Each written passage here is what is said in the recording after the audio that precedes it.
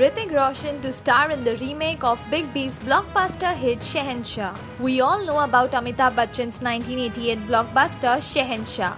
Apparently, Big B made his comeback with this film, and it minted a huge collection at the box office.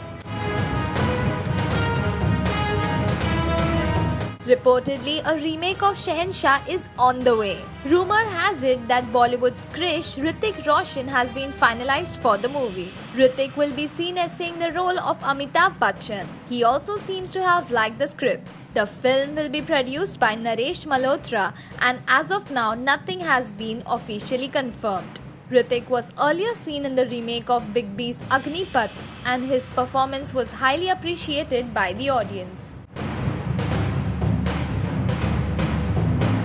Looks like Hrithik has got Big B's charm. Currently, the actor is busy with his Mohenjo-daro's promotions. A lot of films like Kabil and Dhoom 4 are already lined up for Hrithik after Mohenjo-daro. So, let's wait to see if Hrithik finally backs the film Shahenshah. What say, guys? Share your comments in below section. Like our video and subscribe to our channel for more Bollywood updates.